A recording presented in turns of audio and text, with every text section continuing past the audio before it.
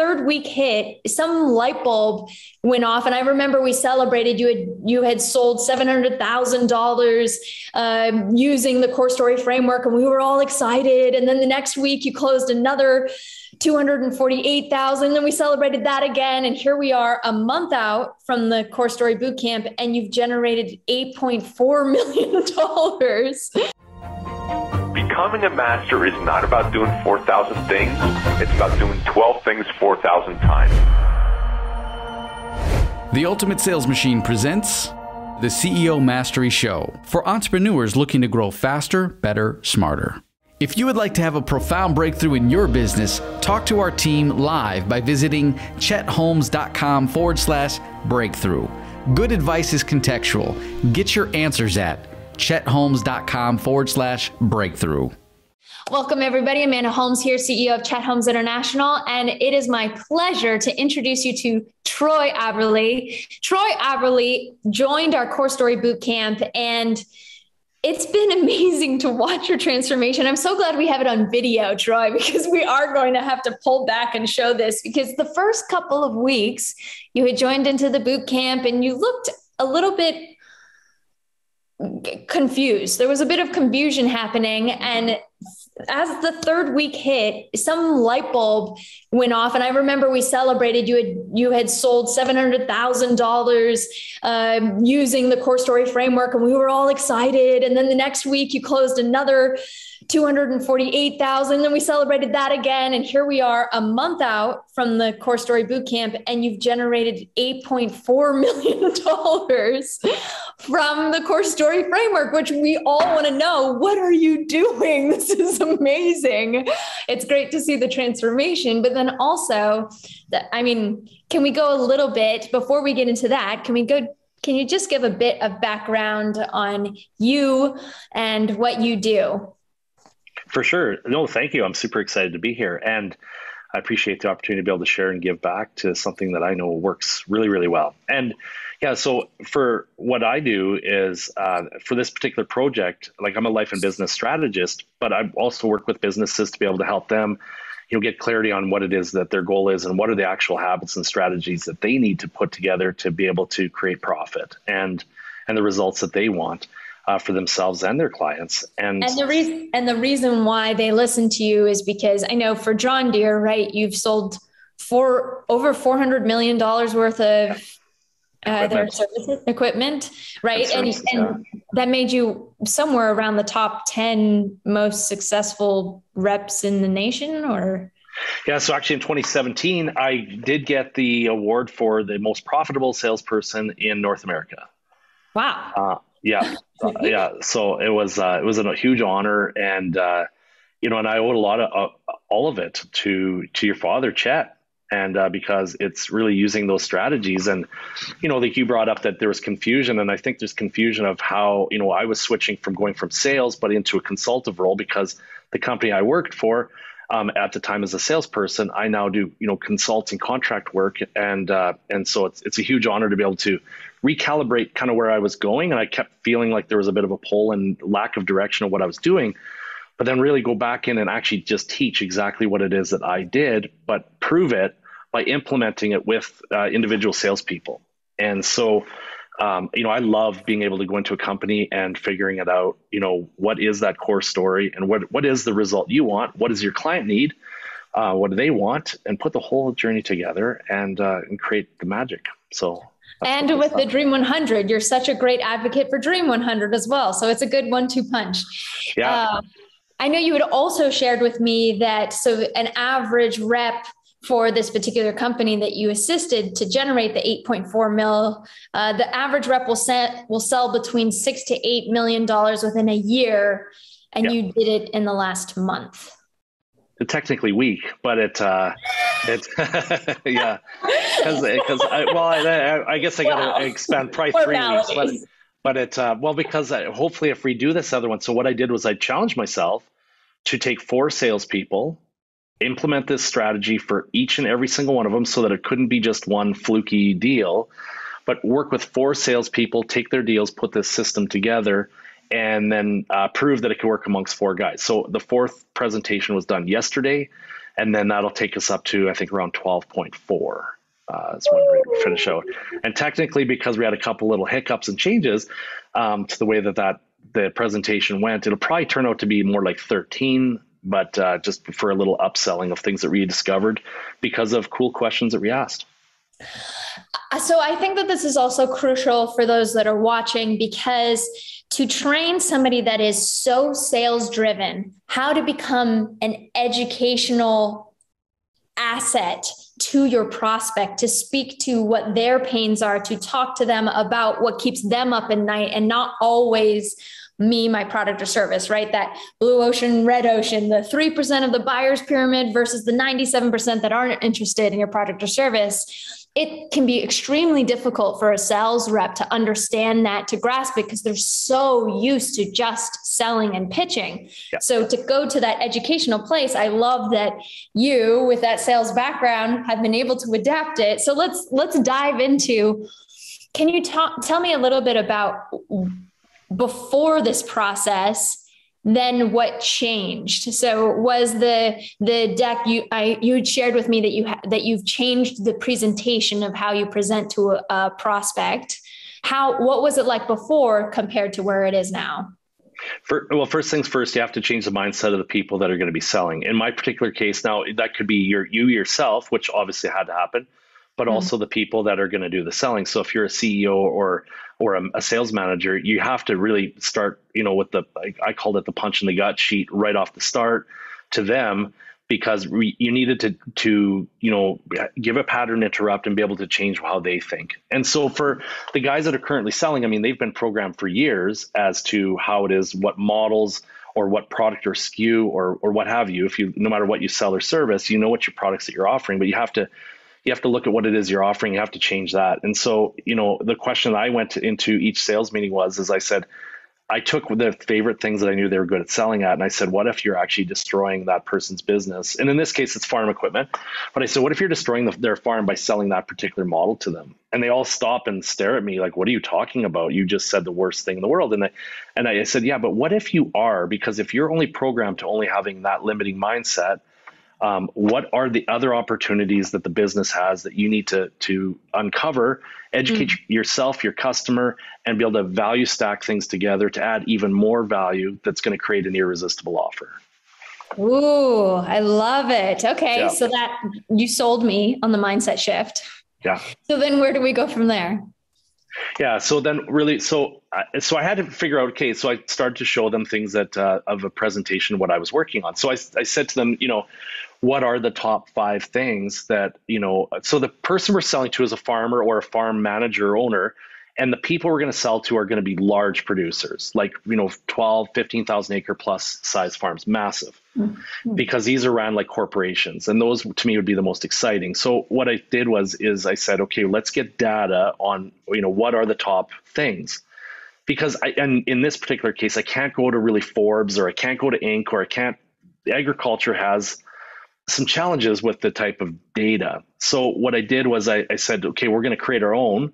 We know that the things that we can get from the banks, or we can get from the USDA, or we can get from, Canadian agriculture and all those things. But there's so much change happening, so much scarcity and challenges with, through the pandemic and just all kinds of things. But we need to be able to figure out, so what are those things? Because we need to create our own proof. And so what we did is I used a product, a texting app, and I gave a whole bunch of producers a quick 3 questionnaire thing of the top, so I could get 5 to 10 things that were a big problem for them, right? So quickly did a texting campaign, because then I could really start to sort out my Dream 100 that way, by then figuring out, okay, so who are my top influencers? Because the way I worded the questions were, if you were giving your neighbors or anybody else around you advice, what are the top things that you would tell them are the challenges this year? That ultimately allowed me to figure out who my Dream 100 was, because then those are the people that obviously love to brag and shout out different statistics and different challenges, right? Okay. So then what I did was then I went back, those were going to be the people we were going to sell to. Now, the funny thing is they gave us all that advice, but all of those people also said they weren't buying anything. Right? And so that's how that started off. But so then what I did is then I came up with a new, punch in the gut sheet that basically talked about the things that that farms were going to face, right? So for us, the number one thing for any farm producer was going to be dealer support. Okay. Mm-hmm. So we just simply ask the question, does your current dealer today, like, what is your support and what are those things? Do you want me to share my screen, Amanda? Yeah, sure. Yeah. So here, just if you could give me. Just know that while you're going through it, for those that see video, they'll be able to see it. And then there'll also be an audio version for the podcast. So some will see, some will just have to hear what you're talking about. I will be really good at explaining. So we started off with, so then we could go back to these farms right off the start and we could say, so what are the top 5 reasons your farm could lose revenue? Right. And they're like, well, what do you mean? And so, we're going to discover these solutions to combat that revenue. So dealer support. So the company in particular, this dealer is called Western Tractor. Mm-hmm. So we came up with all of this information and got these quotes from our customers, that we were these Dream 100 people. Right. So, So we came up with this and then having a thing in there to talk about, having dealer support for your entire operation is imperative. We still haven't talked about anything about what we do. Then on the next page, then we do put in there, what are the things that Western Tractor does have, right? Mm-hmm. And so all of those things were a big piece. And then number 2, not staying with current, with the latest, not staying current with the latest technologies. So that you could be super efficient with things that are growing. And so, getting people to figure out why would you invest in more growth on equipment and technology. So we talked about some of the quick things on there, and nobody really looked at any of this, by the way. As they represented these, they only stared at this. Okay. At the pain. They stared at the pain. They didn't really care about the solutions. Yeah, okay. Exactly. So people are either going to do something to either gain pleasure or avoid pain. And really 95% of what you did today was avoid pain, right? So then we talked about equipment optimization and operator training. We found that most people don't even understand how to fully use their equipment. These things are massively high technological advancements in the world, but their operators barely had grade 7 to 9 education for most parts. And they didn't even hardly speak English. So we found out there was a big problem there. So we could, figure these things out for a training program. So it wasn't just about selling equipment. It was really about that part. So now in a big one, inflation, we talked to customers about, Florida had reported like last month that, 9% inflation alone in 1 month. But inflation's going through the roof at record speeds, North America wide, Canada, US, or worldwide for that matter. And so one thing that's going to happen is when you're financing $2, $3, $4 million projects, if you take a $4 million project right now and you go from the 0.9% interest that a lot of people have been paying, and you take them up to 3.9, there's a $240,000 opportunity that you gave a bank in money versus your own self. Okay. Wow. Yeah. So not locking in historically low interest rates. So what we're saying is let's start off with an equipment purchase today and let's capture another 5 years of interest rates until the economy settles down. Okay. So we did that. We showed here on these. Let me just pause why I'm laughing. I just love the use of market data, right? You use market data to truly quantify and qualify the pain and made it real, right? By citing, this is where we're seeing it happen, and then giving them a dollar amount to which they felt the pain, right? So it made it urgent because you've done the first punch, the second punch, the third punch. And by the fourth punch, they're like crippled over going, please give me some solution. Okay. Keep going. Totally. Well, and to even add into that one yesterday was kind of funny because these guys are growing their farm by double the size. And it's like literally around a $90 million expansion. And so what's funny is I said, so if I give you another $250,000 just on interest alone, that you're not spending, what could you buy to speed up that expansion, right? And they're like, oh my gosh, because their plywood's more money and all these things are more money, right? So we put it into real. 5, taking on a chance that's not inspected and included warranty. So if these guys haven't been getting maintenance done by mechanics and shops, plus also warranty. So one of the things I talked about quickly, warranty, what does that really mean for you on a combine thrashing machine is the engine goes out, it's $110,000 instantaneously, right? So, you having all of these things on the equipment that you're purchasing is going to It's going to levelize your budget, because right now, if your budget is already tight, how do you budget taking, say in yesterday's case, 7 combines? What if 2 engines did fail without warranty? There's $250,000 plus all the downtime of not being able to combine at X amount of bushels per hour, then equals this much money that could get rained on and lose that. So what I said to them is, I said, if you're not sure about warranty and you're not sure, and if you're standing in front of a 50,000 bushel grain bin, just pretend you're standing there and you feel the tear roll down your face because you know that you lost $4 a bushel because of a bad grade, because you didn't get all the combining done quick enough because your equipment wasn't properly maintained and kept up to date. You have a $200,000 problem there, right there, that you could have prevented. Wow. Right. Yeah. So, and what you're doing here for everybody that's listening, what Troy is doing so brilliantly, again, I'm going to point it out, is he's starting already to reset the buying criteria so that they will be looking for a warranty. He's not saying, hey, this is what I sell and you need a warranty. He's educating them first that these are some of the solutions you need to look for when you're having these kinds of pains. So I love this. Already resetting the buying criteria without even having to mention your product. Okay. And if I could, I before I go into the next part, I want to talk about real quick about what it is that got this particular part going. I made this into a brochure like this. When I phoned up the customer, I said to him, sir, I need to talk to you about your equipment this year. And he said, oh, Troy, and they always say, and they always give you a thing that to block that idea. But I said, no, actually, I'm not talking about selling you anything. I did a study that we've done. We've put in a lot of hours of work. And I found 5 of the top reasons why your farm's going to have a massive problem this year.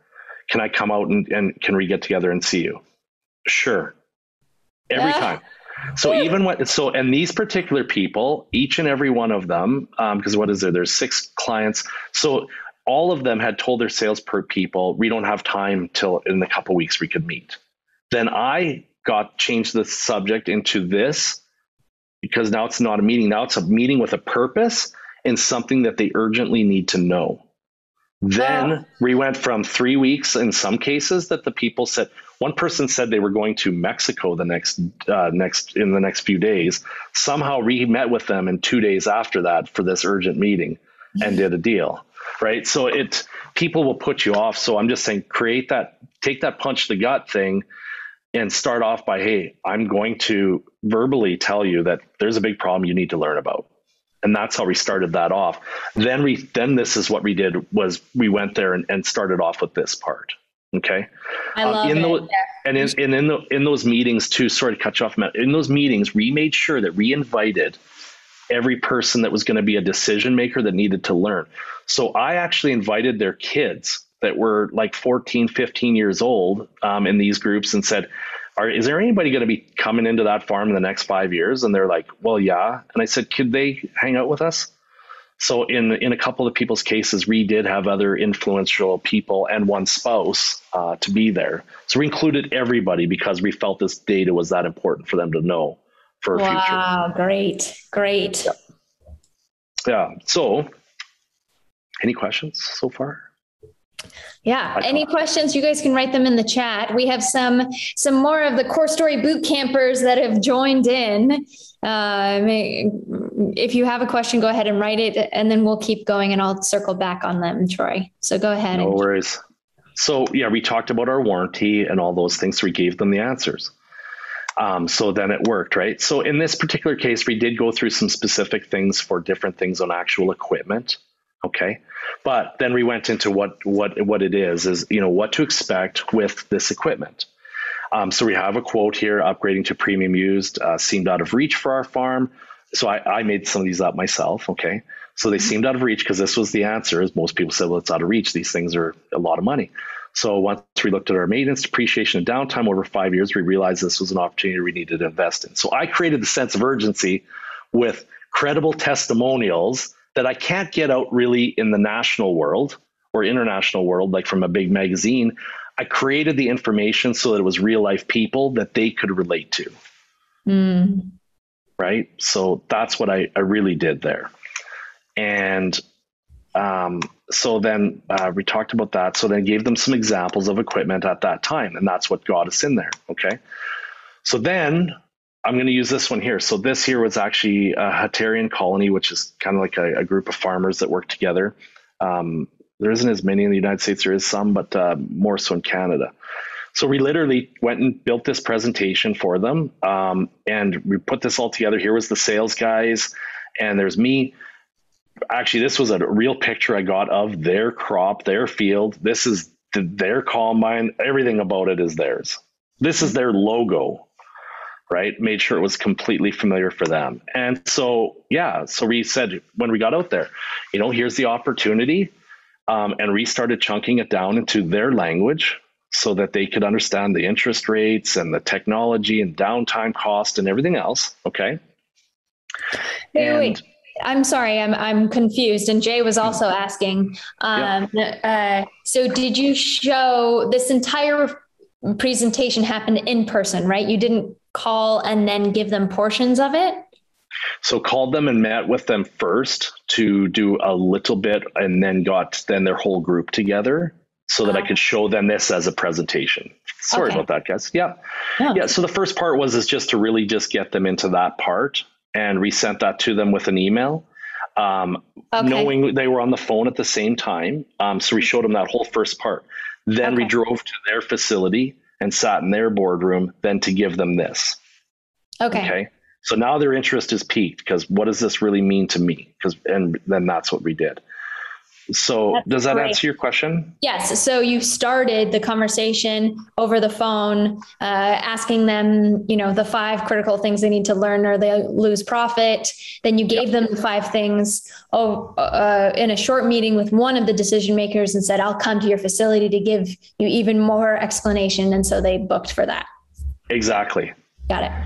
This one was a little bit harder yesterday because we tried to do a lot in one, which was a little bit more stressful. However, you cut out a bunch of the pages that you don't double up on so that it all becomes, so you can do the punch in the gut, talk about the things then as they relate to our study, and then get rid of all that other sales stuff, because you don't need any of that, because you have a totally different approach now. Then you move into this here where I chunked it down. And I went into then details for them. So they had machines that were already inspected, things like that. And I literally put down how much of their labor and different pieces, right? And we literally went through and figured out what it's costing them to not do this. Okay. So that then that way I could go through all of this stuff to a T of exactly how much money was costing them. Now, this looks a little bit primitive because I'm talking to people. I needed to look in their language, not too flashy. There's no PowerPoints, things like that. It's just real numbers. Okay. For those that are just listening, Troy is just showing a Word doc that basically just says this many people that work there.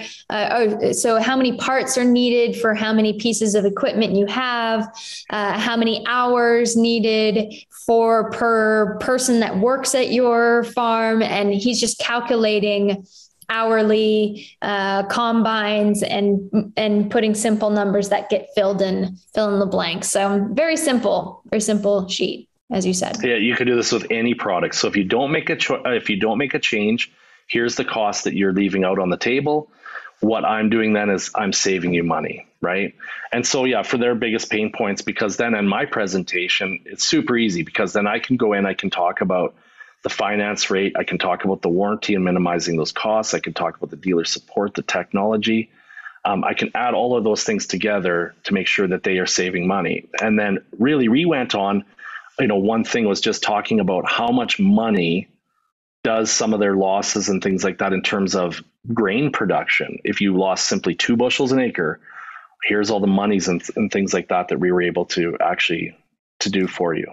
So 2 bushels an acre actually turns out to be $24,000, which this is really crucial for every person that sells anything, right? When you say my service helps or product helps with saving you time or money, majority of people just say, yeah, it saves you time. But do you quantify it? Are you very specific about it? How much time does it save? If it's saving you an hour a day, how many hours in a year is that, right? So this is what Troy has done, is he's calculated how much of that time spent or that money spent over in a year's time looks like a lot bigger number than just saying, oh, it saves time. Oh, it saves money.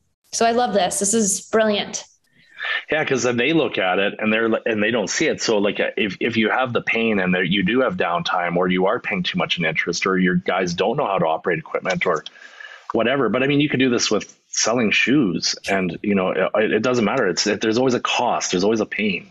Wait. And you just got to dig it. Jay's in the chat. Jay Womack's in the chat, and he's saying, "You've convinced me. I've been putting off buying a tractor for the ranch. I'll buy one this weekend." And you'll look cooler in front of people too, right? So then we literally went through then and just started showing them the equipment that we wanted them to upgrade to, and like just literally just went through the features. Then we had a separate quote with the actual numbers. And then I'm just going to stop sharing here because the quote doesn't really matter. But so the cool part was, so then the quote, here's what I did. So, and you'll love hearing this because nobody talks about this. So the quote and this part do not staple any of those pieces of paper together. Okay. So what I did is there's the one room, there's 8 people plus my 2 guys. And so what I did is then I give them all a piece of paper and get them to agree to each and every single piece of paper. Okay, so it's yes, yes, yes. So all they feel is all those 5 points. Then they see the way that those numbers are going to work for them. Then we go through and make sure that the equipment and the solutions. We also add. So you're saying that they actually initial or they say yes, like they actually write on every single page of your proposal? Yeah, some people put a check mark and most people just put their initial. Okay. And there's a science behind this. And so what happens is now they've said yes, like, well, in their case, I guess like 39 pages, right? So you go through each one so that they get, so that they do it. So they've said yes 39 times, and all you've done is shown them how they're going to get there. And then they've said yes. Well, so we've shown them everything from the pain to the solution and we walk them through how we're going to do it and literally explain the whole thing from start to finish. So then we start talking already in future pace. Okay, guys, on Monday, we're going to bring out the finance contracts. This is what it's going to work out to, and this is how we're going to do this, right? And we get them to initial everything. And I started doing this as well. And so when you go through the quote, now the money part is on the last page. But they have no clue anymore at that point because they've just said yes, and they're just like, okay, let's go, right? It's just like what Jay said, right? So then if you do that, do never staple a quote, because what happens is the person goes to the page, sees the price, and now has to somehow avoid pain. So they're burning like 20,000 calories in their brain trying to figure out how to say no and get out of this problem because it's a lot of money, right? So you have to be able to figure out that part. So you got to get enough yeses. So now that they're already convincing themselves, okay, so now what do I do next? Then they sign off on it. But I think like, so as in that quote though, so we took all the pieces of the pain and we're positioning this in our verbal conversation as these are the things that are going to happen, and we pre-answer all the questions that all of their neighbors and influencers have already told them. So as you're out there texting and you're telling more and more people all of this verbiage within your company, you start to create your own marketplace, because now everybody is constantly talking about what are the 5 things that are going to kill a farm this year. And this is becoming the theme. That's a better title. You just said it. I would change it to the 5 things that are killing a farm this year. We'll do it. We'll change it for the next one. Great. Yeah. So think about it. Test them, see which one's better. And as you're asking, and as you're telling the secretaries or the cleaning staff or everybody in your company, as you're telling them this, and you start publishing this on your social medias and everything else, now you're actually creating your own market data for your Dream 100 people that are influencing even more and more people now, right? Because now you can go back and tell the people that you interviewed or that you got the information from of the 5 main pain points, here's what this study actually uncovered. Here were the top 5, right? So now they actually start telling everybody this. Well, now you're in there solving the problem. The best part is the competition has no idea you're doing this yet because it's happening that fast. Yeah. I love it. Yeah. Jay's question was, how are you incorporating it with the Dream 100? So this kind of answers that you started asking them, what are their biggest pains? Then you went and did research to find the solutions to their biggest pains, right? Did the study. I love that. Jay, if you're in trucking, or I'll use farming though, I go and ask all your farm customers that you're thinking about, already know who are the people they look up to the most, and ask people, who do you follow on Twitter the most? right? Because there's your Dream 100 now. Now you know the influencer that they're watching. Well, I wonder if his people are on Twitter. You're on mute, Jay. We're on wherever. That is brilliant. That is absolutely brilliant. Who are the people you follow on Twitter the most? Yeah. Mm-hmm. Excuse me, my throat was dry. 100%. You find out who the Dream 100 are from the people that are already following them. Yeah, get them to tell you who the list is, and then go work with those people. And I love that you said texting as well. Texts, 95% of texts are opened within the first 3 minutes of them being sent. And here we are trying to do email. Here we are trying to do ads. Text is amazing. So I found that was really fascinating as well. Wow, this has been so magnificent. Does anybody else have more questions for Troy before we sign off? I promised it would be short, but man, that was so great. I want to add one more piece, if I may, because I think it's important. So when you're value stacking all those 5 things together, somehow figure out how you're already going to be preceding, I call them perennial seeds of things to probe on in the next few years, so that those problems keep sticking with them. That keeps you as the person solving the problem on target for that you're accomplishing what you said, but also so that you re-ask them 3 to 5 years from now. So if they're on a cycle of buying every 3 years, make sure that in 2 years, you're re-asking those questions if there's still a problem, but find the things to keep re-energizing which seeds you're putting out there, so that they already know today that you're going to be asking in 2 years about this part. Are you up to date with technology? Where are your interest rates? Right? And keep asking all these things to bring that up, because now you just stay as a trusted advisor. Oh, it's great. Yeah. So brilliant. So you went from those that weren't interested, thought they weren't interested or definitely not interested. You hooked them with the stadium pitch, basically, right? And giving them the 5 biggest trends, educated them at first with a first meeting, then got all the decisions makers together, gave them solutions on an entirety of their business rather than just the one piece that you solve, quantified it, and qualitatively showed them numbers to identify the amount of money that they were losing, and then had them say yes 39 times in your proposal, so that they were in such an agreeing mode that it was hard to even deny you, basically. Yeah. Well, and take a look at how many squirrel brain people you talk to. I'm one of them. If I go to this page on the numbers and I'm like, I don't even hear the rest of it, because I either accept it or I don't. So if I spend most of my time saying yes, and now here's the price, then let's move forward. Okay, Leslie's saying genius, Troy. That was genius. Sorry, I should turn that on. It's okay. So your cold calling script, can you talk a little bit more about that? They're just asking. Yeah. Build the script off the Dream 100 people, find out what they know are the biggest problems. Build that I call it the punch in the gut sheet, and but phone up a person and say, hey, you know what, Amanda, hey, my name is Troy, and guess what? I know that your business, here's something that you are going to want to hear. I came up with a study where there's 5 reasons why your business and your competition are going to face failure. Come up with something and just say, you know what, I think enough of your company already that I think it's something that you should actually be hearing, because I'm going to be presenting it to people in your competition, and I know that you're somebody that stands out. Right. Okay. Now I really know that you watched the Chet Holmes Institute. You followed it to a T. That's so great. And here you are, right? Just a week after deploying this, 2 weeks, 3 weeks. You're such a great demonstration. Just you alone made me say, oh my gosh, I charged too little for the Core Story Bootcamp. Yeah.